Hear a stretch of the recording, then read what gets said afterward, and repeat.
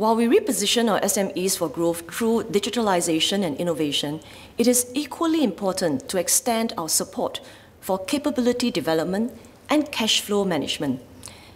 Mr. Derek Goh and Mr. Jorak Nyam can be assured that we have many programs that boost the productivity of SMEs and make them more competitive and attractive to Singaporeans. In particular, the PSG Productivity Solutions Grant that was introduced in 2018 continues to assist businesses in their transformation journey and provide them with support for IT solutions and equipment as well as consultancy services. Since then, more than 19,000 SMEs have adopted IT solutions and equipment to get ahead.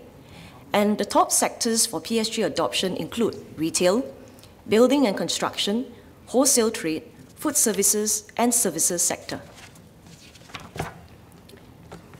To help more enterprises transform, we are extending PSG's enhanced maximum support level of up to 80% till 31st March 2022. We hope this will encourage more SMEs to come on board, transform, and gear up for economic recovery.